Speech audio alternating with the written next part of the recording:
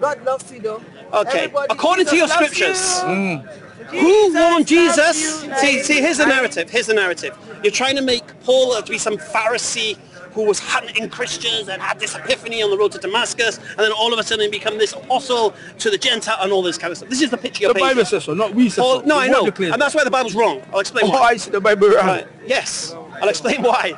So if Paul as a Pharisee is hunting Christians in Damascus with authority that there's no authority in Jerusalem to give to hunt Christians in Damascus, that's your first problem.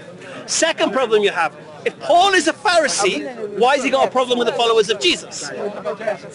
Because it was Gamaliel, the leader of the Pharisees, who petitioned for the release of the disciples of Jesus from the Sanhedrin. So why would the Pharisees petition for the release of the disciples of Jesus and then hunt them, when he could have had them killed in the Sanhedrin?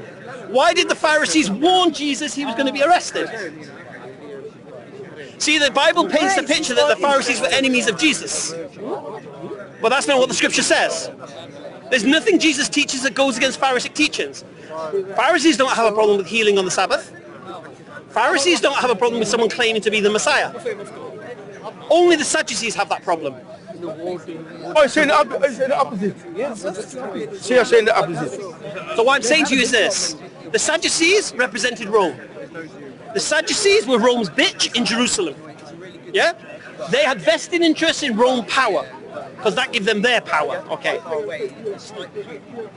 Jesus claiming to be the Messiah is claiming to bring back Davidic kingship, Jewish monarchy. The Romans abolished Jewish monarchy. If Jesus claimed to be the Messiah, he's claiming that he's going against Roman rule. If the Sadducees arrested him for this, it would be a political death of crucifixion, which is standard for Roman crucifixion for sedition. So it had to be a religious arrest. It had to be a religious crucifixion. So the authors of the Gospels switched Sadducee with Pharisee.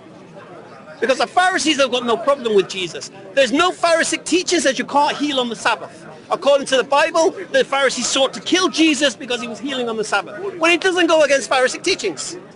So why would they do this? Why would the Pharisees have a problem with Jesus claiming to be the Messiah when they were waiting for the Messiah? It wouldn't make no sense. Why would the Pharisees warn Jesus he was going to be arrested? Why would the Pharisee petition for the release of his followers? And then Paul comes along and says he's a Pharisee and he's hunting the followers of Jesus for some kind of blasphemy? Goes against the whole narrative of the Pharisaic teachings. Well, you're believing this thing to be true, and you're saying this is coming from your scripture, which is reliable, which isn't. So these are questions you need to ask. This book, we believe it 100%. You're delusional.